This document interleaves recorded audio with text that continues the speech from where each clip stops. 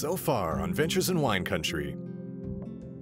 The spring melt has signaled the start of another growing season in British Columbia's Okanagan Valley, and our 3 wineries have welcomed the first buds that will eventually become their 2014 vintages.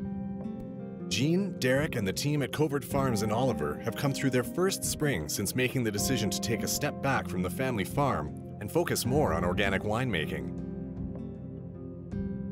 At Painted Rock in Penticton, John Skinner has set his sights on another award-winning year as his vines continue to mature. But it's not just his wines he's hoping to put on the map.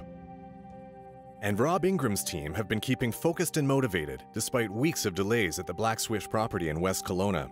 Their sights still set on a grand vision for new brands and a new winery. Summer has officially arrived in British Columbia's wine country. The snow is a distant memory, and our 3 wineries have left the relative peace and tranquility of the spring behind them. Vineyards are in full bloom, visitors fill the tasting rooms and beaches alike, and the traffic never seems to stop. Some towns in the Okanagan Valley may see up to a 500% increase in residents between June and September, as visitors descend from far and wide to soak in the spectacular weather and enjoy the seemingly endless array of summertime activities. To foreign visitors, skiing might seem a more usual activity than winemaking in Canada.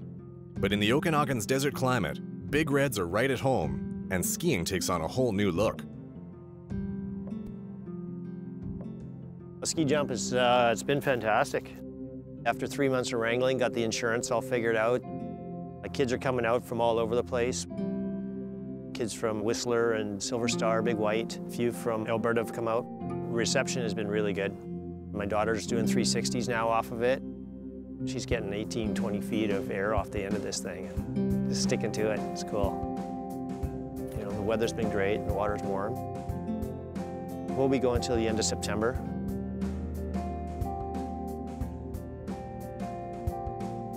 My jumping's coming along.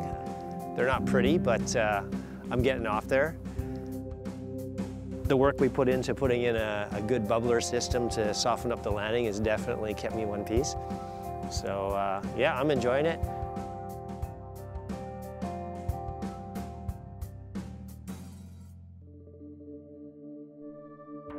For sun seekers, the summer weather is just right, but this intense heat isn't always a recipe for fun. This season is already one of the warmest on record, which can mean great things for growers on the irrigated valley floor, but can spell danger for hillside communities. A fire on Mount Boucherie burns only a few blocks from the Black Swift property, a smoldering reminder that the Okanagan's heat has its drawbacks. Actually, we did have a couple little fires around here. There's one on the backside of Boucherie. I think you're best to call them the hydroplane and drop some of their chemicals on here. It makes me feel sorry for the people that live up here, but I mean, it's got a ways to go to hit our vineyards, so. At Jason's production facility in Peachland, the flames come much closer. I saw a lot of smoke. I was actually going up there to do a tasting with some friends, the first time doing a tasting here with friends, so we're pretty excited. And I got up here and the whole hillside was burning, and my heart jumped, and I turned around and went and bought sprinklers from the department store.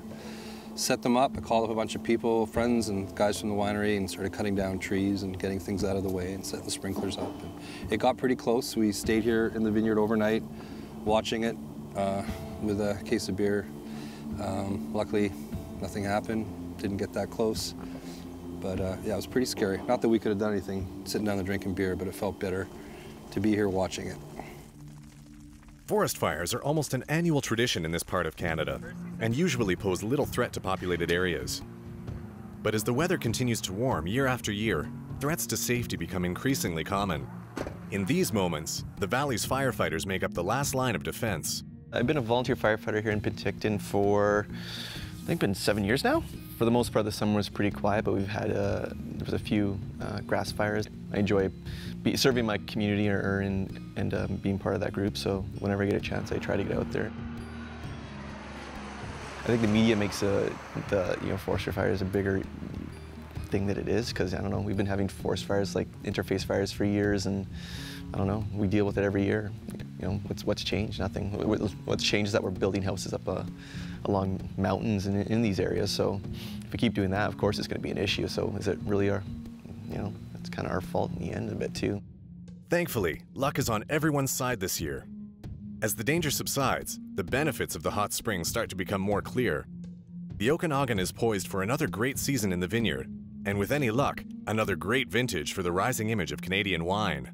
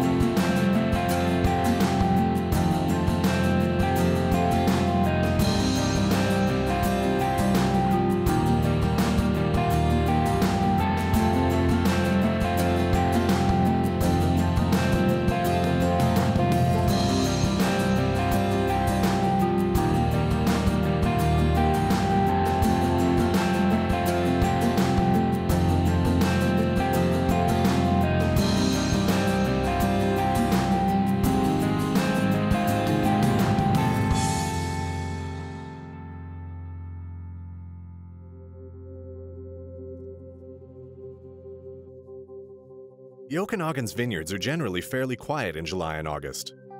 Much like many of the valley's sun-seekers, the fruit is content to bask in the long, hot days, steadily growing and building up its sugars. During the busy tourist season, it's the wine shops and tasting rooms that are the hubs of activity, and at Covert Farms, the fruit fields as well. Well, it's been a busy summer for us.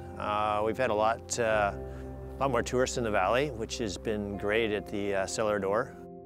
Jean's wine shop recently bid farewell to one familiar face, but thankfully, Lou is spending another summer in the valley, looking after record numbers of visitors to the farm. Wine shop summer, the counter sales, we were definitely up. Having, you know, people like Lou and Mel, our other gal, are just fantastic because they're educated and they're passionate about what they do. We consistently get seen and shown and told that our winery experience is really good coming here because it's so authentic and we take a lot of time. You're not just sort of a lineup of people and here's the wine, here's the wine, here's the wine. You know, you come in and you spend 20 minutes, half an hour and learn all about it and can walk around and taste with your glass, and there's no highway, there's no hype. The old trucks are here because they're our old trucks. They're not bought to look as part of some manufactured circus of wine. Now, I feel as a winery it's growing up, and that's, you know, consistent in us are growing as a brand. I think because we're younger and interactive and not trying to be this winery on a pedestal, we've been doing really well with bringing in a younger crowd, which is important. I think that's who's going to be the wine drinkers of tomorrow. You know, the big battle, you know, we're really good at getting in magazines, I'm really good at rocking at wine shows, and I'm really good at doing tastings and here in the farm, but I just got to get the message out in the market more. As for Casey, luckily in the Okanagan Valley, new opportunities are never too far away. I was working at Covert Farms Family Estate Winery as the assistant winemaker, and now I have moved over to Noble Ridge to continue learning and continue to figure out how to make the best wine possible. My dream is to become a world-class winemaker, especially in a region that is kind of at the beginning of becoming a great region and is off to an amazing start. I really have to make sure that I have a game to bring to the table. Yeah, we lost Casey this year, I mean, which was a positive and a negative. You know, I'd encouraged him too, as a guy that was really interested in growth, to, you know, get out there, do other vintages. There's only so much you'll learn in one place. It's like being a chef, you need to travel the world and see how it's done. It was too bad it happened in July. I kind of go into the season thinking that all the staff's going to be on board for the season, and so I was a bit surprised. You know, as a friend, to further his career, you know, he really did need to move on and do something. So sad to see him go. Noble Ridge is friends of ours, and I actually live around the corner, so happy. But you know, hopefully he's going to go out there and conquer the world, you know, gets a little further than just down the road from his house and actually makes it to Australia or South Africa or somewhere where he can learn something really interesting and bring it back to our region. At Black Swift, plans and permits are still progressing at a snail's pace, and some days, even the more tempered plan of a renovated tasting room seems like it's a lifetime away. But the team is keeping positive. Like November's a best case situation. It might be a spring opening, which would be, and to a certain degree, fine, because it gives us time to start a marketing campaign, social media, build the website, get all our marketing materials, spec sheets. You know, as much as we can say, we realize it's a huge undertaking, just to get all the little stuff around a bottle of wine set up and ready to go. Rob's return from China has given the team at least one bright spot to feed off of. It could not have been better. It's just beyond belief. Right from the start of the support with the BC government, to being met at the other side by some incredibly warm, sincere Chinese people. I can't say enough about the Chinese people. They're very sincere people, very hospitable, a beautiful country, clean, and shouldn't forget the part about we actually probably got 3 or 4 new distributors, and we're expecting some very large orders very quickly. So it's just a great trip. Rob's recent trips abroad and conversations with John Skinner have also sparked some curiosity. And with Andrew still patiently waiting to take the helm at Black Swift, Rob has handed him a bit of homework prior to a very important meeting next week. What Rob was looking into was the standard regulatory body in BC is the VQA. And the VQA was useful 20 years ago when there was basically no BC wine industry or truth in labeling. And it was a group set up to basically ensure that wines being made in BC were made from BC wines. And it was a pretty handy thing 20 years ago when the industry was growing and kind of in flux. But in 20 years, it hasn't changed or evolved. And if anything, is now representing the people and groups that it was out to block in the first place. So that's where the politics and stuff like that comes into it. Because BC, the VQA is the BCWI. It's supposed to be an equal partnership between the 3-tier sized wineries, but it's the big 3 fund it and control it and get their way with the regulations that, of course, favor themselves and not so much the smaller and medium wineries and wine growers. As these issues continue to percolate behind the scenes, progress continues in the vineyards. It's been a fairly warm summer. It's been one of the warmest summers in about 14. You know, in a year like this, you know, we have great fruit development right through. We're going to have fully ripe fruit and, you know, good big flavors, which, you know, will translate into fantastic wine. All the varieties act differently. I mean, Cab Franc's kind of it's the outlier in the Okanagan. It's typically one of the earlier ripening varieties, but here, because of the extreme heat we have in our summer, it actually is later because it shuts down in that extreme heat. Yeah, they all have their own little quirks of being here in the Okanagan, and, you know, we just make the best wine we can with them. Now into its first full summer, John is opening Painted Rock's new tasting room up to family friends Chanel and Mike for a special occasion. A very atypical summer welcome for guests on rehearsal day has left the planners a little nervous. But the Okanagan sun doesn't usually disappear for long. We do up to 15 weddings a year. My day-to-day here at Painted Rock in the summertime is extremely busy. I'm working with all the brides, working with the vendors, the caterers, all the wedding planners. A lot of planning, a lot of organization. When John purchased this property, he always wanted to be able to share this property with the people. This is one of the most spectacular venues in the valley. We're really proud to be able to offer this glorious site for something other than just tasting wine. You know, it's been the first summer that we've been able to experience this new facility and really trial it in every circumstance.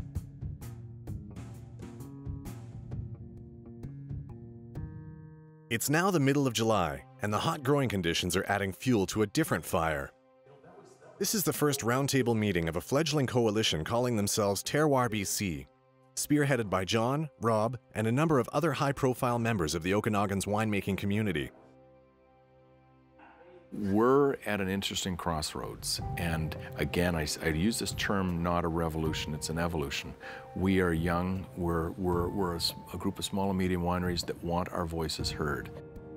Our small group that's just formed, Terroir BC, which is a number of small winery owners that just see that it's important to market 100% grown in BC grapes to the rest of the world.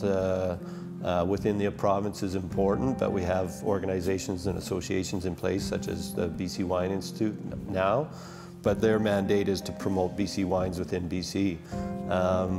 We're looking at a sort of a bigger picture and trying to get access federal funding that's been offered to promote BC wines and let people know about the quality of BC wines and make sure that people are aware that wines are coming strictly from vineyards within BC and the wines being made from grapes grown in BC, and to promote that and access hopefully these funds and to market and promote wines outside of British Columbia.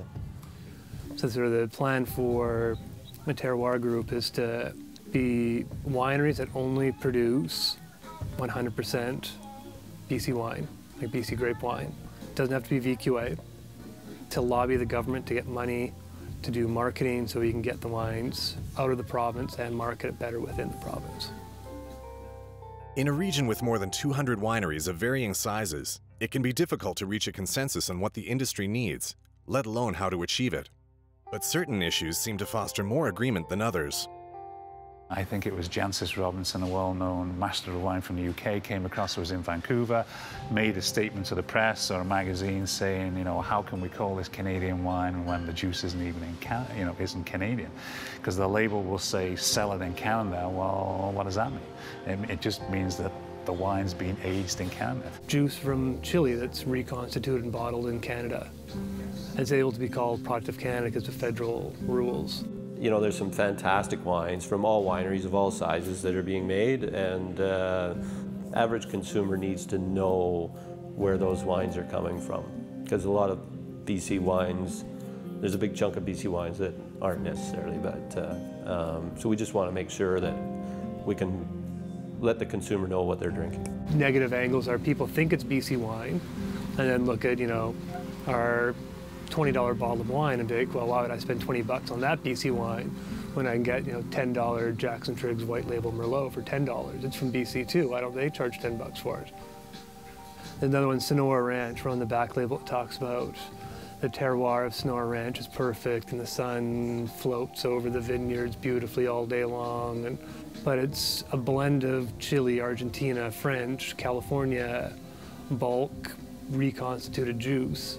And there's all those people that don't care. They just want a cheap price, and you know that's not the point here. It's there's always going to be people that want a $10 bottle of wine, but at least let them know where it's coming from. I'll make the choice whether I want to drink this and pay 10 bucks a bottle for it, and it's sold in Canada, great. Or, you know, I want to pay, you know, the 50 bucks a bottle for it. So, you know, there's obviously a financial kind of choice in there too. But people want the information kind of thing. You can't give them too much information. If you picked up a bottle of wine that's from a recognizable BC winery name and it said bottled and blended in BC, I think the assumption would be that that wine comes from BC. And that's where we feel that that's not really fair or truth in advertising. In different parts of the world, they would never, ever allow that. Those people that want to support British Columbia wines are maybe buying those wines thinking they are supporting, you know, British Columbia farmers and the British Columbia grape growing industry. And so, no, I don't think there's any benefit to having labels the way they currently are. I was in a liquor store just a few weeks ago, and the very first front row display was British Columbia flag, and then underneath it was bottled in BC, and the whole rack was all wines from grapes that came, or juice that came from South America. I just think that anybody that walked in this door, how could they not think that it's British Columbia product, and it's not. So there's something wrong there. Much has changed in the Okanagan since the BCWI's inception almost 25 years ago. And even many of those who aren't fully on board with Terroir BC's initiatives feel that some change is needed. Yeah, Terroir BC, I read their newsletters, and I don't mind that someone's kind of stirring the pot a little bit. It's good. Keeps the market fresh. It keeps everybody thinking on their toes.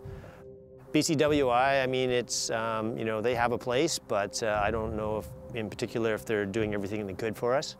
And maybe we do need to stir things up and shake it up a bit. They haven't taken a formal stance against CIC, and they allow the big three to make huge amounts of money off CIC, which is, and some of them, I think, it's almost illegally labeled wines and labels. It stultifies the BC wine industry and misleads the customers.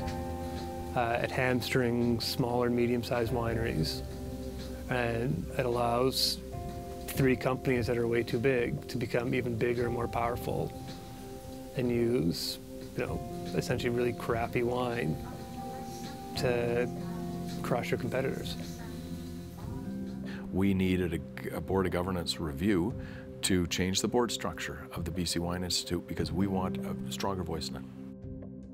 There are three big guys, and each has a board seat. That's 100% representation. There are 105 small guys, and there were 2 board seats, and that just doesn't make any sense. We actually asked for a review. They did a study. The study confirmed that the majority of the membership agreed that the board structure change. So it's going to be recommended, and I feel very confident that it's going to happen. Regardless of their perspectives on how it best be achieved, most of the Valley's proprietors seem to agree that elevating the status of Canadian wine on the world stage is a goal worth striving for. There's so much duality in our wine industry of, cellared in Canada versus, wines of BC. It's, it's confusing in the marketplace, and I think we have to keep pushing that to ensure that we have a really strong Wines of BC brand. I'm a real champion of Canadian wine and rebranding Canadian wine away from ice wine. I've been back to Ontario recently and met with Norman Hardy. There's some great wine producers, Maury Tawes, Thomas Beckhalder, and I want to try to coalesce a group of these representative wineries and start getting them on the road and re-educate the world that we're away from ice wine, because we're not ice wine. Get our wines into London, get our wines into New York, get them written up by Wine Spectator in the US and Jancis Robinson in London, and really let's redefine ourselves. The more markets your wine's in, the more prestigious you are. The more markets your wines are in, more people around the world know about you, which means more people come to your place. Don't take pictures of grapes in snow anymore. Take pictures of girls in bikinis with a cluster of grapes. Like, this is a really, really hot desert climate, and the world has to know that we can ripen red fruit here. It's really exciting, and then they'll understand the diversity and what we're able to do. It's very exciting. John may not have total agreement among his peers just yet, but there are other measures of success making him feel like his own dedication to quality is having the desired effect. We're very proud. Last year, we were the BC Winery of the Year in Intervin, and we were the #1 rated BC winery. This year, we won it all. There were 16 nations, 1,350 wines. These are tasted blind.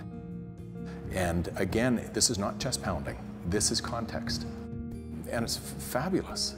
Where are we in the grand scheme of things? And how will I know if I'm just tasting it and I'm liking it and people are giving me good feedback?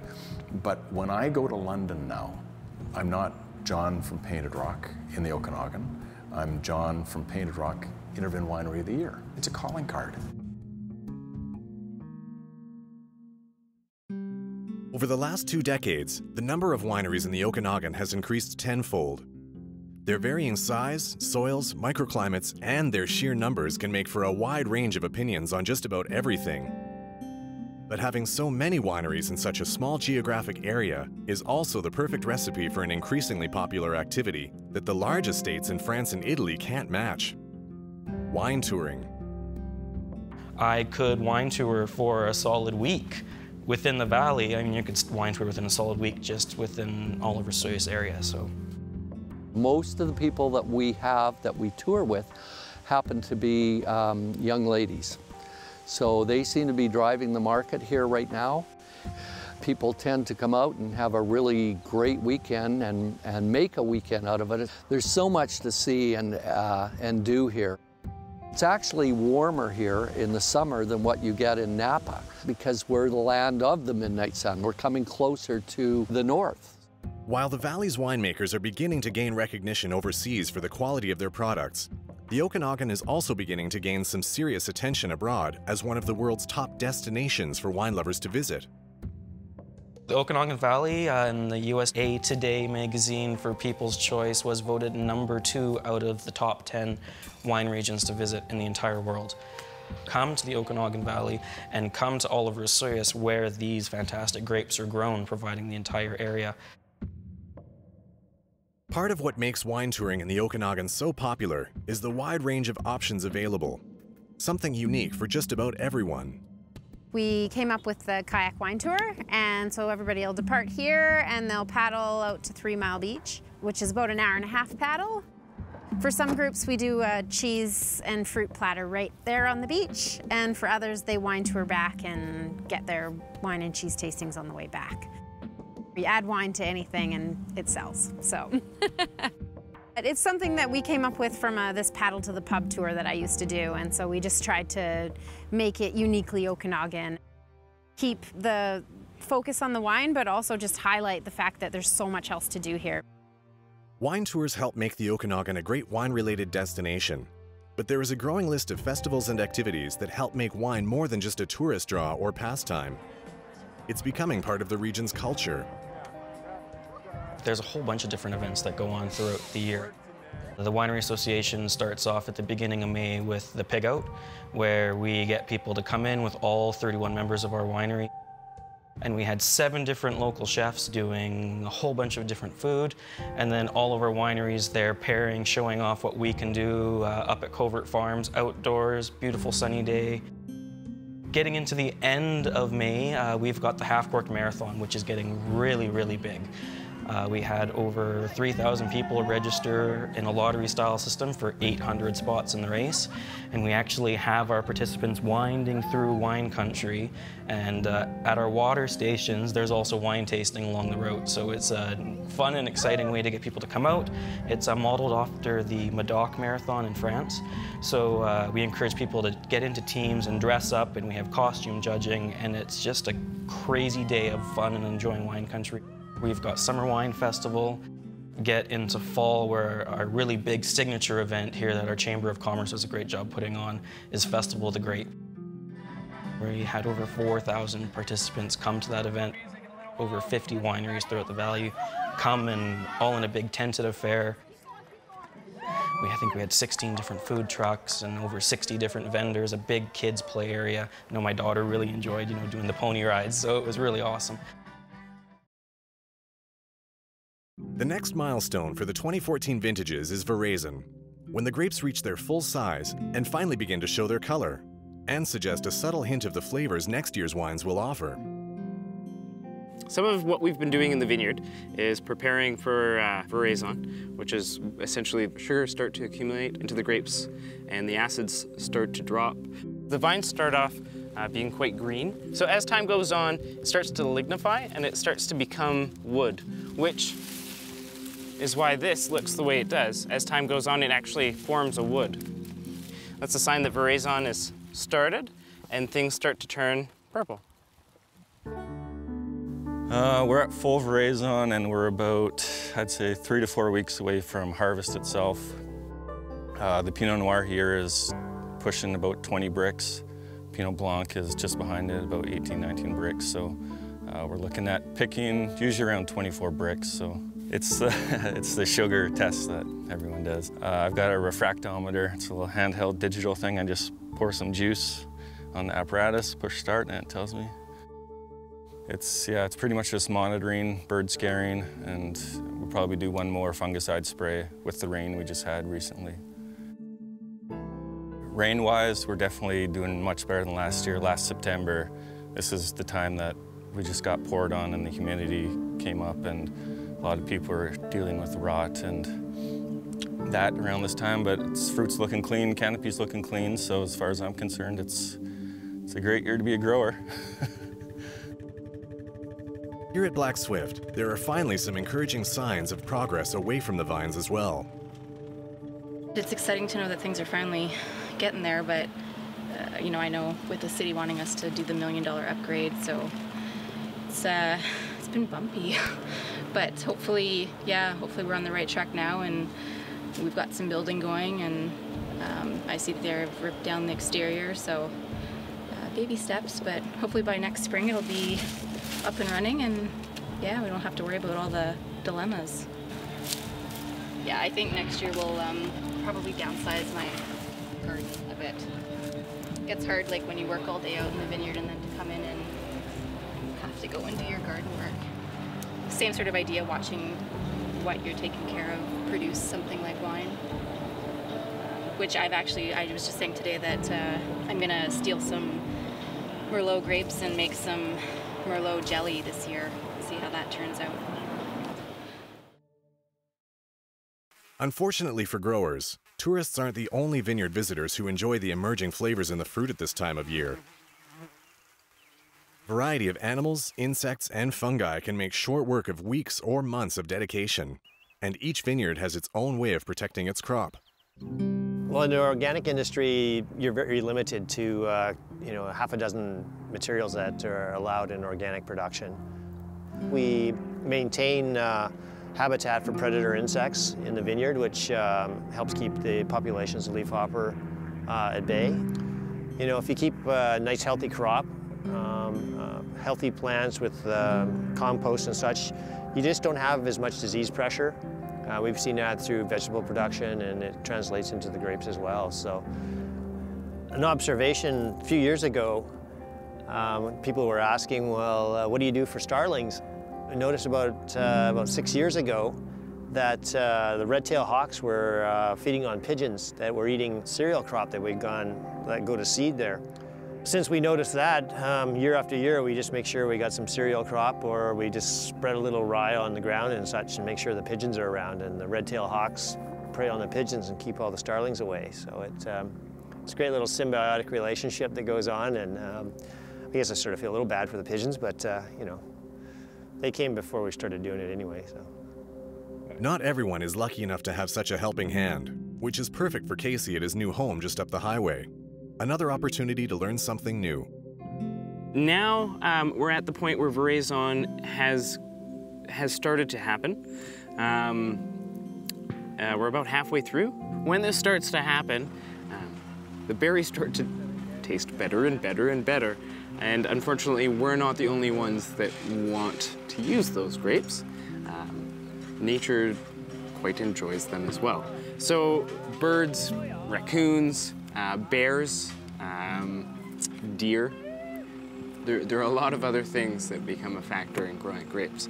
So we do put up nets to help with that. Scott doesn't have red-tailed hawks to depend on at the smaller suburban Black Swift property, but he's got a few other tricks up his sleeve. That's my bird scaring air cannons. It's the other birds it works well against, but the starlings are the big ones you gotta watch out for. But if you've got the same sound going every 3-4 minutes, they'll be like, oh, that's nothing. They'll get so used to it and they'll just dive right in. You'll see them coming from miles away because they just fly in flocks, and so when you run to the gun and get them out of here. We got two types of bangers, our screecher and our just full-blown bang.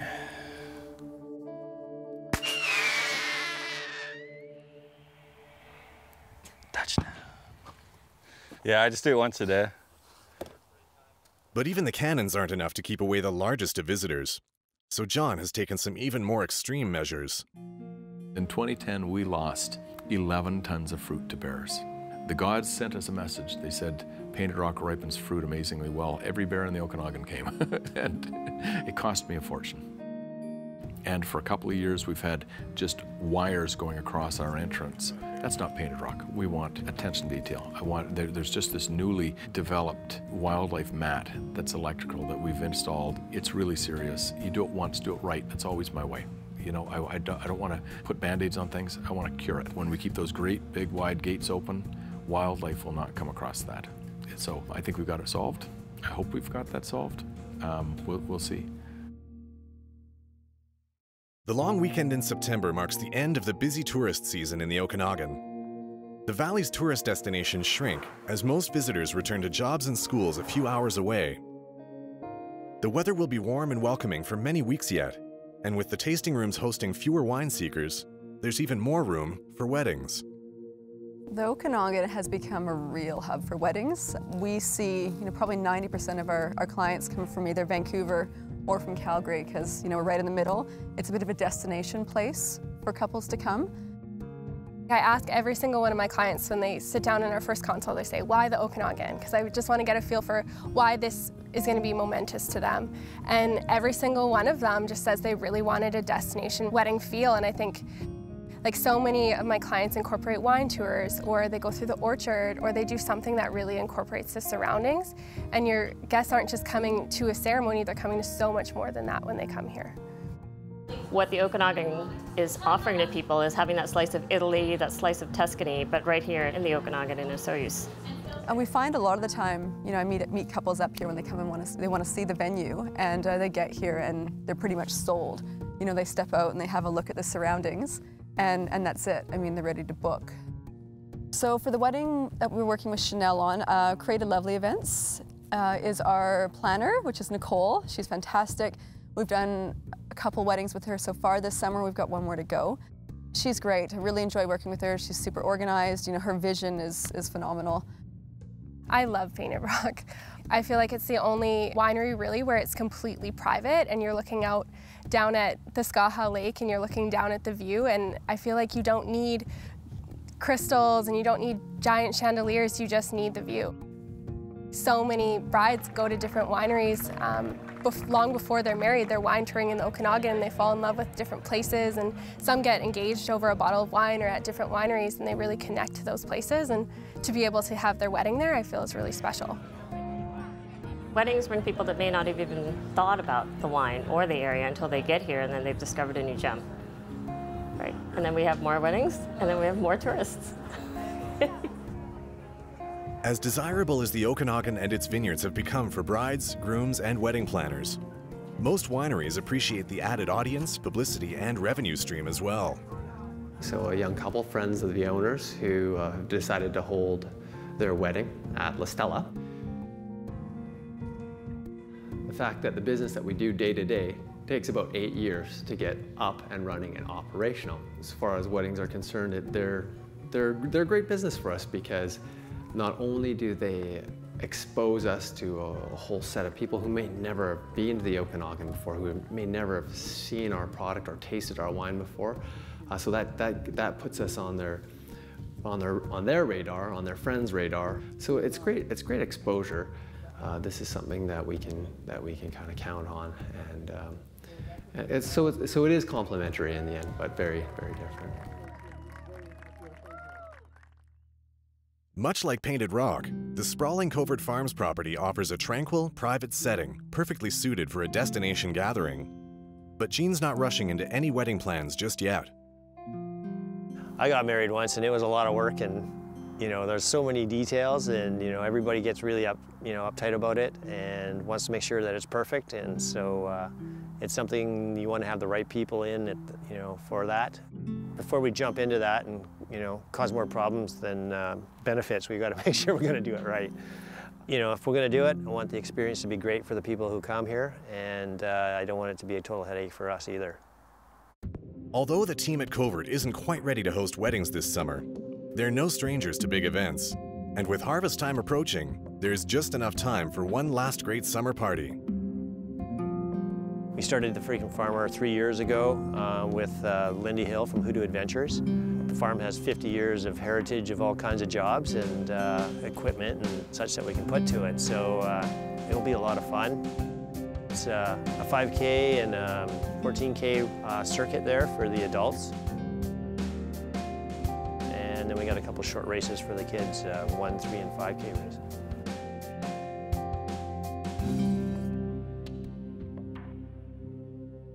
Coming up on Ventures in Wine Country. Terroir BC continues to make waves and expand its membership. Black Swift's tasting room finally begins to take shape.